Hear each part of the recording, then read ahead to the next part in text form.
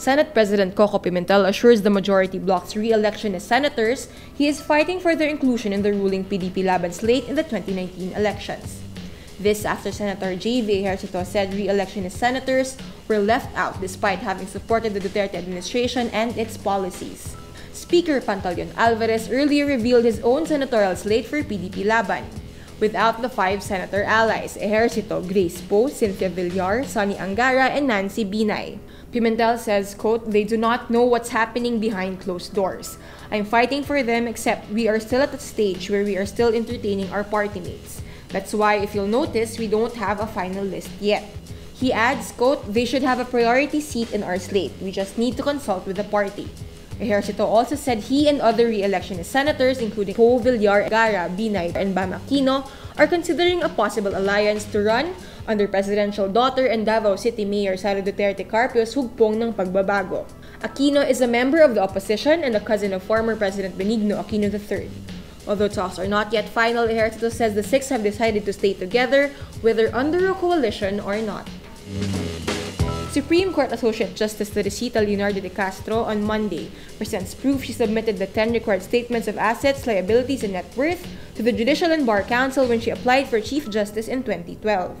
JBC certified on Monday it has on record de Castro's 15 years worth of SAL-Ns from 1997 to 2011.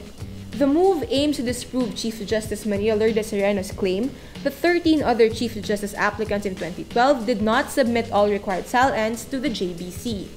The co-warranto petition against Sereno is based on the claim that because she did not file the necessary SAL-Ns and did not submit them to the JBC, she did not comply with the constitutional requirement of integrity to be Chief Justice.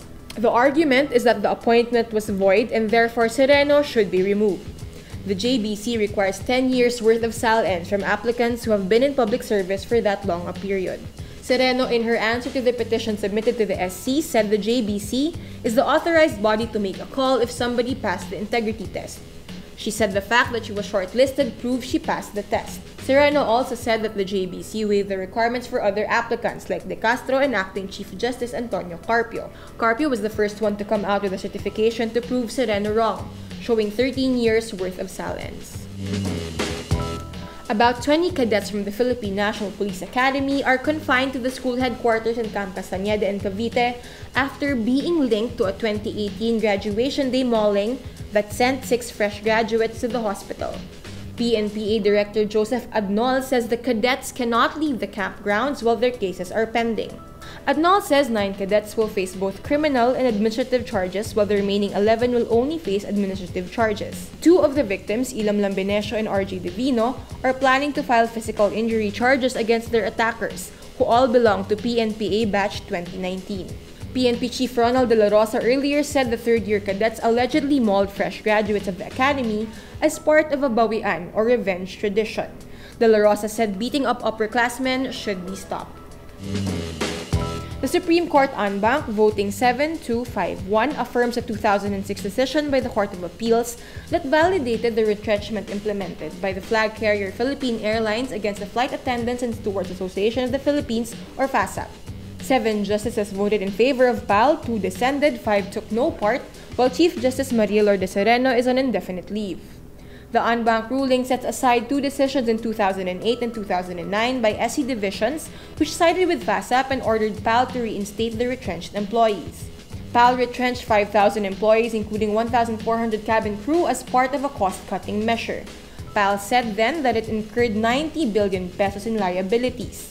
This concludes a controversial 20-year legal process that saw high-profile lawyer Asulito Mendoza taking the case for PAL. In its decision, the SC says, quote, "The release and quit claim signed by the affected employee substantially satisfied the aforestated requirements."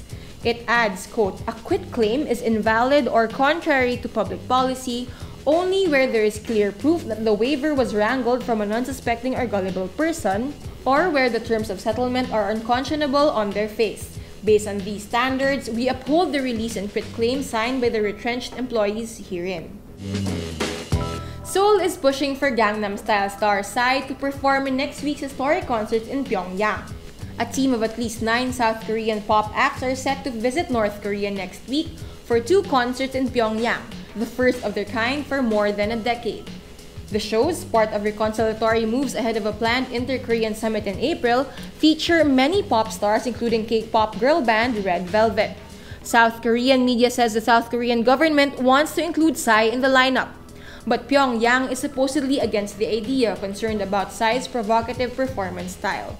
The 40-year-old singer became an international sensation in 2012 when his wacky but catchy Gangnam Style music video went viral on YouTube, pushing him into global stardom.